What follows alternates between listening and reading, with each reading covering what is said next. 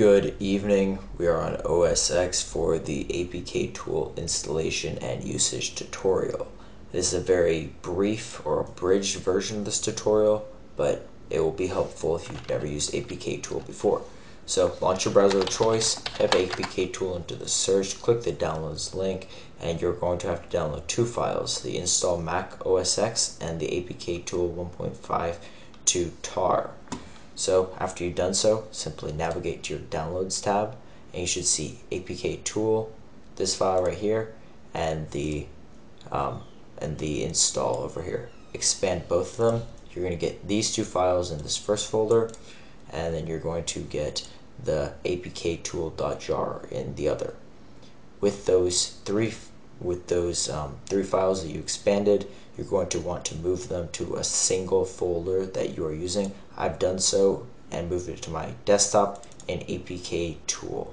As you see, there's these two files right here, and then the jar is there as well. You will not have these additional two files unless you pull them from your mobile device of choice, or simply download them from the internet.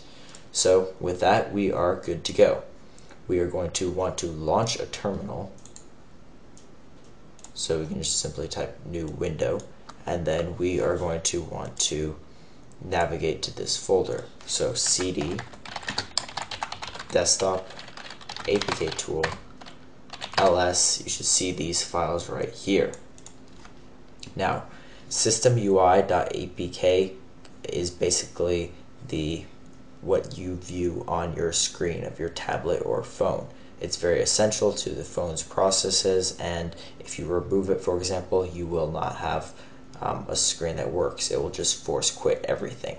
Framework.res.apk is equally essential, and you can find them in the /system/app and /system/framework respectively of your mobile device. But that's not really important for this tutorial, since if you've viewed the ADB installation tutorial, you should be good to go with that. So let's start this actual tutorial. If we want to decompile a systemui.apk, for example, we can do /apktool d for debug or decode, and then you can type whatever the file name you're decompiling. So systemui.apk, press enter, and if you notice something, you're going to get all these additional lines.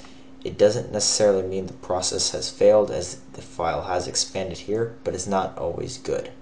So if you want to actually do this the correct way, you want to first install the framework-res, because it'll use some additional files that are contained in that to better aid in the decompilation. So to do that, you do apktool, /apktool if for install framework.res.apk. Install that. If you notice, it says framework installed to /users the appended library apktool framework 1.apk. Great.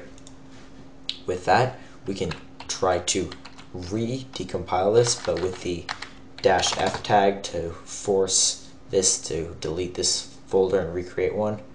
But if you just delete it yourself, you don't have to do that. But as you'll notice, we run this again, you'll notice that you don't get all of these nasty little errors from above. But either way, you're good to go. So we can look inside this folder, see all the files that are here. If we want to, for example, change some layouts or such, or we want to change how files look, we can go into that. Drawable HDPI is how, like the battery icons, for example. I've messed with that before, but yeah, I digress.